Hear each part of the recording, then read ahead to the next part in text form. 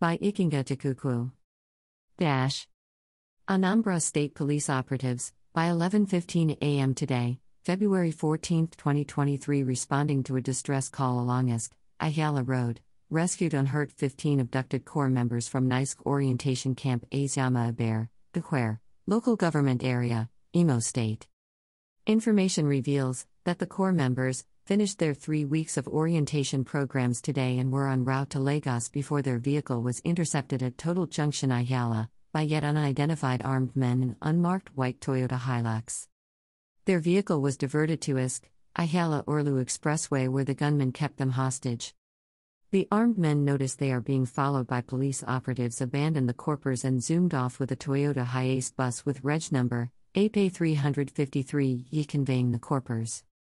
Meanwhile, the Corps members were debriefed by police operatives and necessary arrangements have been perfected to convey them back to their destinations. At View's exclusive rights, DSP Ikinga Tukuku, PPRO Anambra State Police Command, 14th of February 2023.